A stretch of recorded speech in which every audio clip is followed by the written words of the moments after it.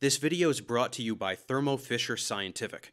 Offering a wide range of reagents and materials, Thermo Fisher supports virtually every laboratory application, from research to drug discovery and development to manufacturing. With over 80,000 laboratory chemicals now on one site, Thermo Fisher delivers choice, quality, and supply assurance for all your chemical needs. Visit the link below for more information. He knows a lot about the science stuff, Professor Dave explains. In the previous tutorial, we learned about filtration, a technique that allows us to separate solid and liquid components of a mixture. But what if the components we wish to separate are both in solution? There is nothing about particle size that will allow us to do so. Fortunately, there are separation techniques in chemistry that take advantage of factors other than particle size in order to separate components.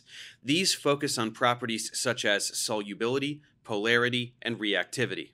The technique we will go over in this tutorial is called extraction. Extraction is a technique that uses a two-phase system to separate mixtures. The most common form is a liquid-liquid extraction, and in this context, the two-phase system will be an organic phase and an aqueous phase. So in performing this technique, we will separate a desired compound from a mixture by moving it from one solvent to another. To perform this technique, we will be taking the solution and adding a new solvent that dissolves and isolates one compound from the mixture. We must use a solvent that is immiscible with the first solvent so that separate layers will form, as this makes it quite easy to separate them. To do this, we'll need a separatory funnel. This is a tool that is used to separate two immiscible liquids of different densities. Once again, in most cases, the two liquids will be an organic solvent, plus whatever compounds are dissolved in it, and then water, plus whatever compounds are dissolved in it. It is usually the case that the aqueous layer has a greater density than the organic layer, so it goes to the bottom while the organic solvent stays on top, as gravity will pull the denser layer down with greater force. However, some organic solvents are more dense than water and will thus occupy the bottom layer, so it is important to consult a table of densities to be sure as to which layer is which. When in doubt, if you want to identify which layer is which, add a bit of water. Whichever layer grows, that's the aqueous layer. Now let's get more familiar with the intricacies of the separatory funnel. As we can see here, the funnel has a stopper at the top and a stopcock at the bottom. This middle region is where our separation will take place.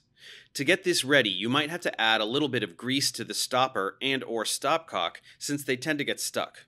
To set up for the extraction, we'll start with a ring stand attached to a support like this. We'll then place our separatory funnel in the ring and make sure everything is secure. To verify that the stopcock works, add some water. Make sure there are no leaks when the valve is closed. Open the valve to see how the water flows. Once satisfied, remove the water.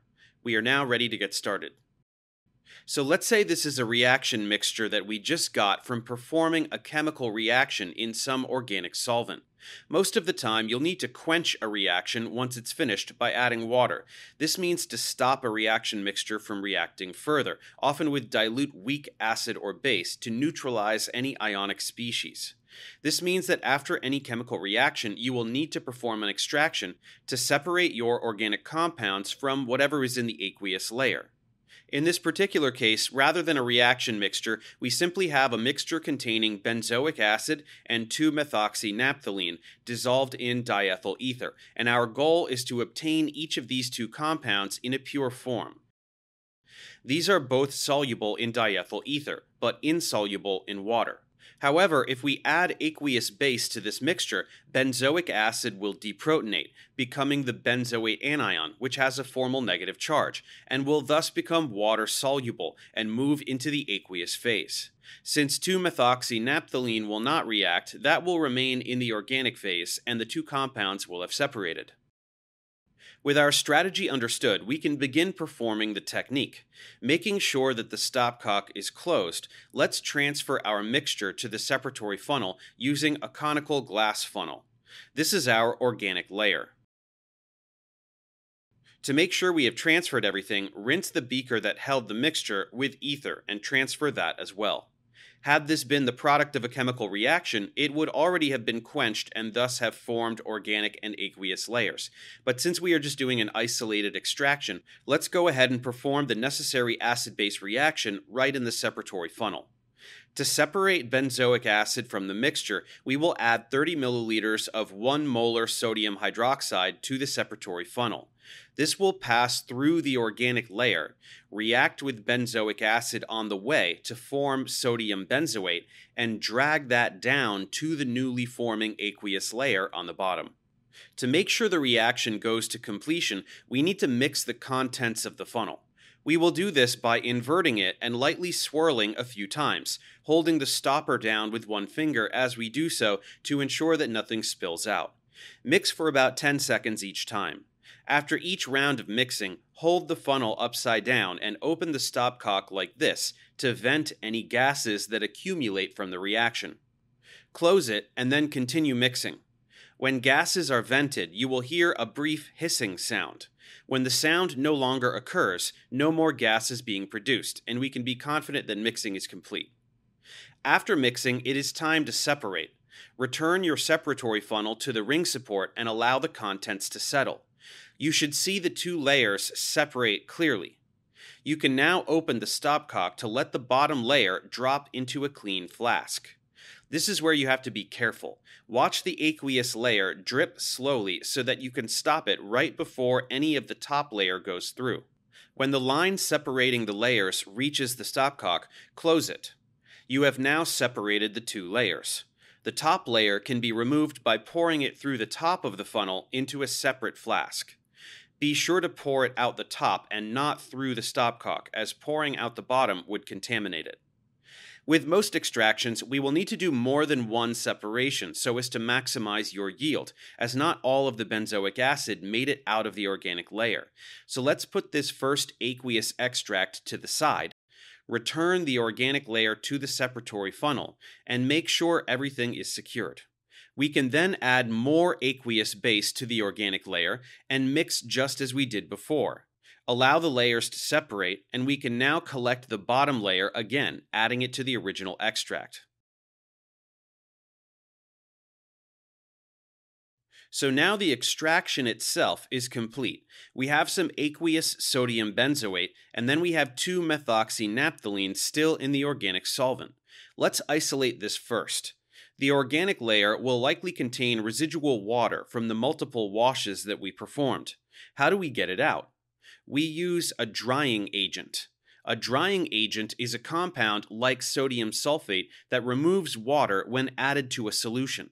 The water should bind to the drying agent and thus join the solid phase. Keep adding the drying agent until you see a clear solution with all of the solid clumped at the bottom. You will know it's dry when lightly shaking the flask does not cause any solid to move around the solution. To separate the drying agent from the liquid, we'll need to do a gravity filtration. Since we discussed this at great length in the previous tutorial, we won't go over the details here, but set up your filtration and pour your dried organic layer in. The drying agent will remain on the filter paper, and the target molecule will move through with the solvent. Make sure to rinse the flask with more solvent so that everything is transferred. Then just evaporate the solvent on a hot plate, as ether is rather volatile, and we will be left with the residue of pure 2-methoxynaphthalene. The aqueous layer will be a bit trickier, as we wanted to isolate benzoic acid, but here we have sodium benzoate.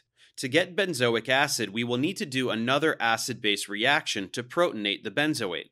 Let's add about 5 milliliters of 6 molar hydrochloric acid. You may need to add a little more than this. Just monitor the solution with litmus paper and add it until the solution starts to turn acidic. A pH of around 2 means that the acid is no longer neutralizing base, but is turning the solution acidic, which means the acid is in excess and the reaction is complete. As benzoic acid forms, it will begin to precipitate. If this is happening very slowly, the flask can be placed in an ice bath or cold water bath to encourage solid formation. Once precipitation of benzoic acid is complete, it can be collected by vacuum filtration. Again, we have described this technique in the previous tutorial, so we will not go into detail here, but collect your solid on the Buchner funnel and allow it to dry on the bench for some time, then moving it to an oven if further drying is necessary. And with that, we have completed a liquid-liquid extraction. We had two organic molecules mixed together in an organic solvent, and we separated them based on their chemical properties, namely their propensity to undergo an acid-base reaction. This is an important tool that is used constantly in organic chemistry. It is also widely used in industry for the extraction of natural products, ranging from caffeine extraction from leaves to metal extraction from minerals. With this now understood, let's move forward and check out some other techniques. Thanks for watching. Subscribe to my channel for more tutorials. Support me on Patreon so I can keep making content. And as always, feel free to email me, ProfessorDaveExplains@gmail.com.